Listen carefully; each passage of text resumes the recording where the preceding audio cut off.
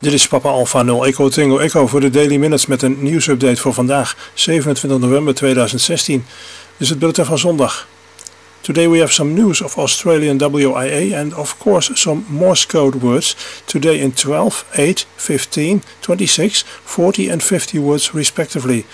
And we have an SSTV image in PD90 with a vintage transceiver and a receiver. From Australia, this is VK1WIA and the weekly WIA amateur radio news service on RF, internet streaming and text at wia.org.au.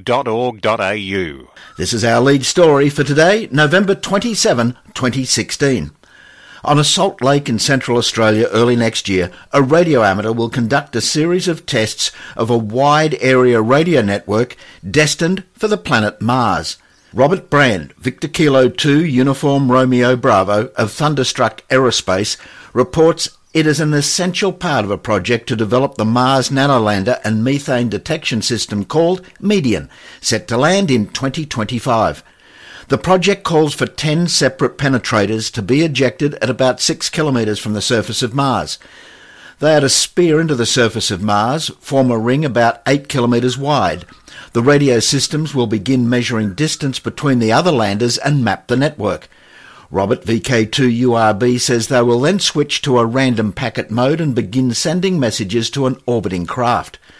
Even the orientation of each probe covering an area around the size of a small city will be detected and used to calculate the direction that wind and hopefully any methane on the thin Martian atmosphere may show. Robert is the design architect of the landing system, the mapping, orientation, communications, data relay and the ongoing non-methane science package. He says that never before has a network of probes been landed anywhere outside the Earth. It's expected the tests in Central Australia will demonstrate the essential role that radio will play in mapping, locating, orientating the network and then relaying data around the network. The tests will involve dropping a simulated heat shield from 3 kilometre altitude and having the impactors fire at 2.5 kilometres to simulate the impact that each would have on the planet Mars. Ham Radio will be providing essential communications for these tests and the event. It's hoped a special event around the testing will attract the interests of ham operators worldwide and focus attention of the role that Australia is playing in space missions. A 2-year trial of phone jamming equipment at Goulburn Jail in New South Wales will thwart inmates using them. The ACMA approved the trial of the jammers that otherwise are illegal to use or even possess. The Goulburn trial follows the successful use of the technology at the Lithgow Jail, also in VK2. There are dozens of antennas around the jail that emit a very low-power signal to block mobile phones, but the signal is not strong enough to affect any other externally based phone services. A 19-year-old man from Rockbank, northwest of Melbourne, faces offences related to the alleged unlawful interference with air traffic control and endangering the safety of aircraft. He is alleged to have made 16 separate unauthorised radio transmissions at Melbourne Airport and Avalon Airport between September and November this year. The Australian Federal Police laid 4 counts of endangering the safety of aircraft contrary to crimes, the Aviation Act, whilst the Australian Communications and Media Authority had a count of interference likely to endanger safety or cause loss of damage contrary to the Radio Communications Act. Briefly, in the Melbourne Magistrates Court November 22, the defence lawyer told the court Paul Sant had been diagnosed with autism and depression. He was remanded in custody to reappear Monday and then is expected to apply for bail. Outside the court, the AFP's head of crime operations said if the offences are proven, they could have a maximum penalty of up to 20 years imprisonment. I think everybody's experienced the rise in the noise floor levels on the HF and VHF bands. The noise floor has been measured in rural, urban and city environments 24 hours a day and in the 4 seasons of the year. The Radio Society of Great Britain is the latest to express concerns about it. A recent RSGB report was that there was an initial threat to HF from broadband over powerline or BPL technology, but this has been superseded by noisy electronics, switch-mode power supplies and broadband internet delivery systems, such as VDSL2. A further potential threat from wireless power transfer systems is being closely monitored at the ITU. Earlier this year, the UK regulator, Ofcom, revised the noise floor criteria by 12 dB for its business radio users of the VHF bands. The new Ofcom noise floor level means 150 watts is needed to achieve the coverage once obtained with a 10-watt transmitter.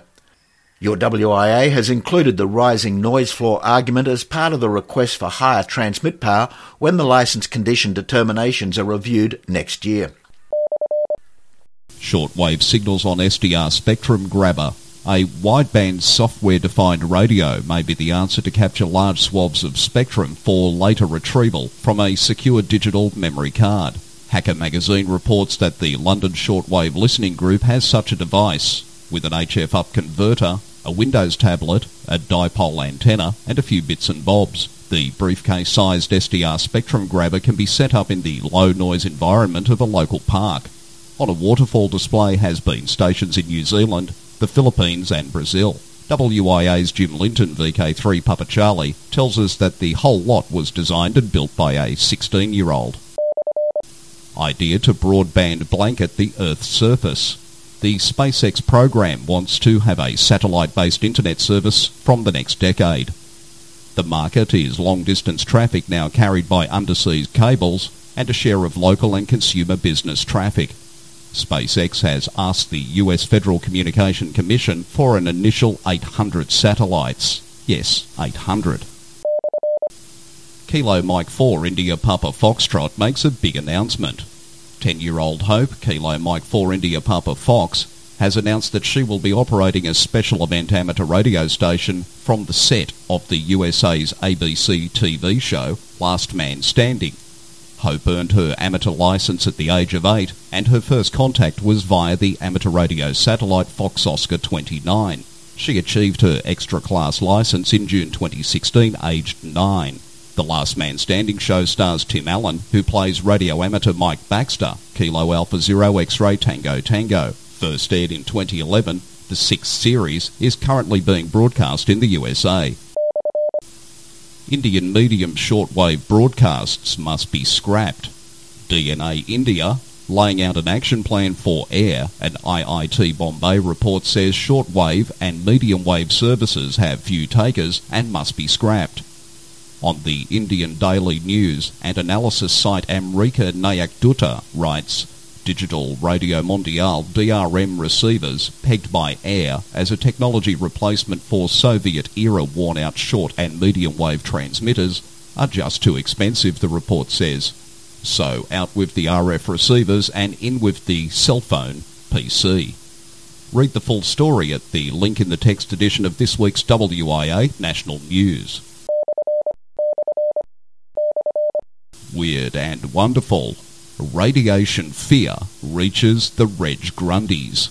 No scientific proof links the use of mobile phones and Wi-Fi to health issues, but that hasn't stopped marketers from producing underpants that block radiation.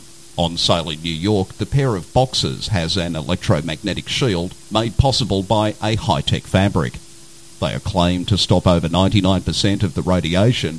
However, these underpants aren't a safeguard against any confirmed threats, but they do give sceptic consumers a comfortable option.